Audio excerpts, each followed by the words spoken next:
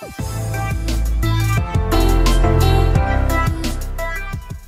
friends, this is Rupesh and watching CBB Nuts video series on algorithms. And this video is about a little difference between brute force and greedy approach of solving any problem. And I was just going through some internet and some Stack Overflow, I guess, and I found that people are still confused with what is the brute force and greedy approach. And what they think is they are mostly equal, but as their name is little different, there should be a small difference. But no, actually they are totally different approaches. And what I think is they don't overlap each other. So there is no common in between these two. What common maybe would be that they both don't perform so well. Other than that, there is no common. So let's get the brute force first. So it solves a problem in a most simple, direct or obvious way. We know this, it is a first thing somebody would think if some problem is given to them. And as a result, such an algorithm can take far more time than a more clever algorithm might do. We know that. Brute force is a basic thing to implement.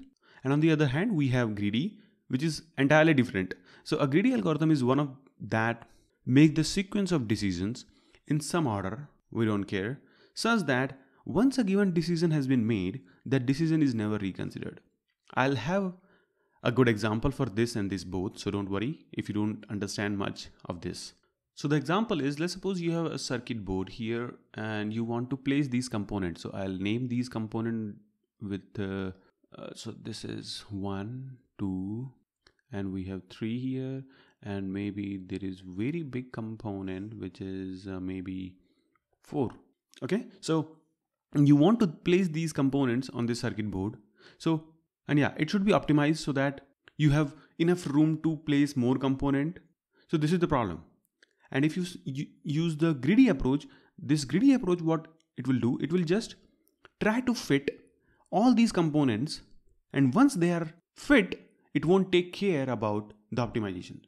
What I mean is, let's suppose greedy approach started and it started placing this 4 like this. Now this 4, okay, I'll choose a different color. So this is our 4, which is a bigger component. And we have maybe 2 here and 3 here, and let's suppose 1 is somewhere here. So you can rotate these components, no problem. Okay, so if greedy approach is working, it can do something like this. And it won't look for the optimal solution because it is greedy. The name is greedy. It will do its job greedy. We have to tell them, okay, I want to fit these components on this circuit board, and it will just do this. And once it will find, okay, I can place all these components, and it will be done. Like, it won't look for the optimal placement. And on the other hand, brute force, let's suppose we have the same circuit board. What this brute force might do, it will try to fit in such a way that it is very much optimized. So this could be the way, right? So now if you see, we are having this much big room to place other components. But here, now you have this small room, and this small room. So if you say this is like a 2 by 2, 2 by 2, and maybe let's suppose this is also 2 by 2.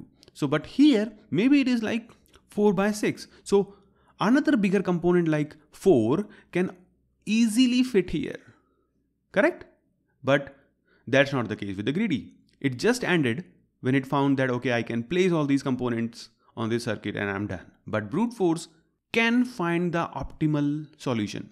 What brute force will do, it will work iteratively and it will find all the possible ways you can place these components on this circuit, and it will then compare the loss.